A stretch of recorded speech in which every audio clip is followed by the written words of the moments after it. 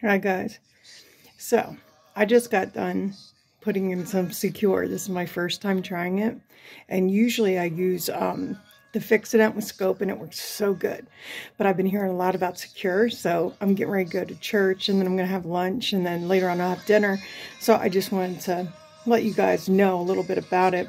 So far, it smells like Elmer's glue, and it doesn't have a taste or anything. However, I put it in my mouth, I could feel it set right away, which is unusual because Fix-It has a looser consistency.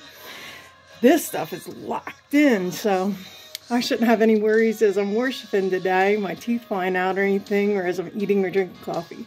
So throughout the day I'll check in and just say how well it's holding, how good it's going, so wish me luck.